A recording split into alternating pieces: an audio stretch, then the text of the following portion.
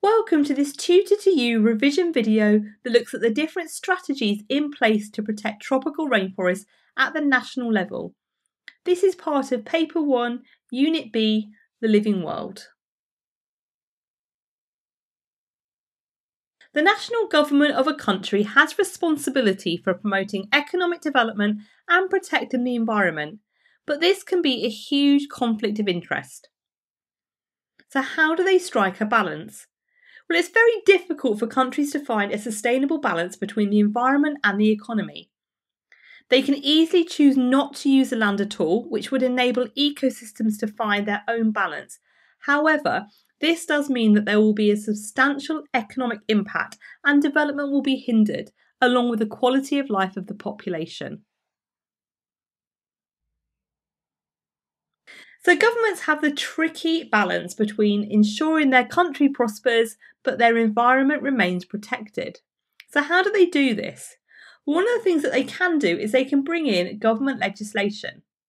They have the power to bring in legislation in the form of new environmental laws to protect ecosystems.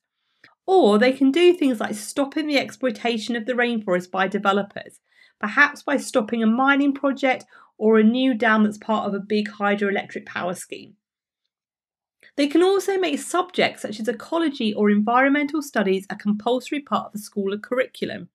This means that people are educated from an early age about the importance of conservation and the consequences of exploitation. Governments can also choose to set aside areas for conservation. So tropical rainforests can be preserved in conservation areas, such as national parks or nature reserves. These areas can be used for education, scientific research and tourism. Recently, large international businesses have supported conservation projects in exchange for carrying out scientific research or extracting raw materials.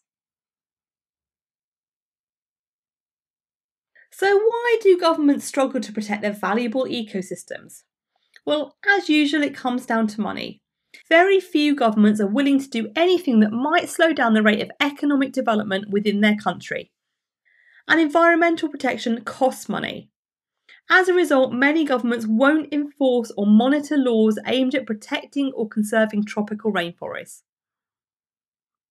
Additionally, in terms of a desire to protect the environment from the point of view of the country's inhabitants, many people living in developing nations would rather have better living standards than new nature reserves. And to top it off, corruption often gets in the way of tropical rainforest management, for example, where illegal loggers and developers pay bribes to government officials in order for them to turn a blind eye to their exploitation. That concludes this Tutor to You revision video focusing on different strategies in place to protect tropical rainforests at the national level. Thank you for watching.